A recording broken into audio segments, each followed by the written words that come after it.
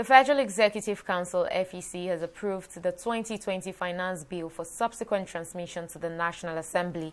The decision was taken at a meeting of the Council presided over by President Muhammadu Buhari on Wednesday.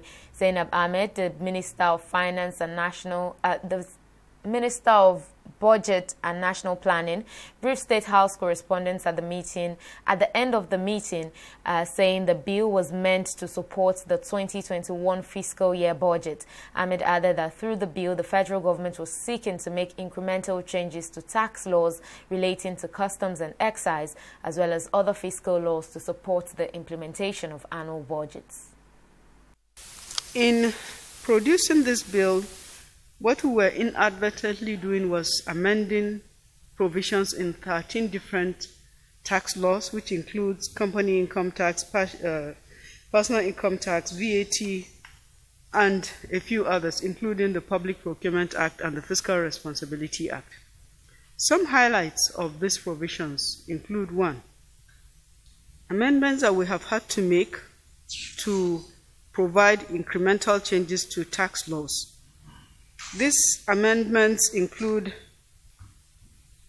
providing fiscal relief for corporate taxpayers, for instance, by reducing the applicable minimum tax rate for 2 consecutive years, so from 0.5% to 0.25%.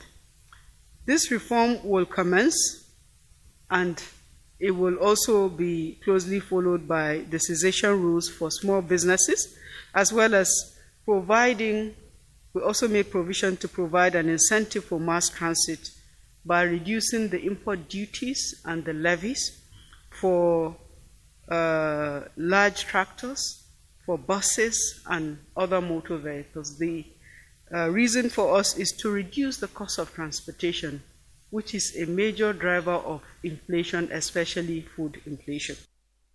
Also at the FEC meeting, the Minister of Works and Housing, Babatunde Fashola, said his ministry has so far completed over 1,700 housing units under its pilot national housing program, which kicked off in 2016.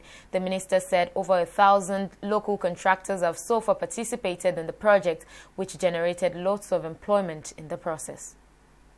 A total of 3,926 housing units across 36 states, out of which 1,786 has been completed and 2,140 are still in various stages of completion, either the buildings, the internal road network, the plumbing, the electrification, and so on and so forth.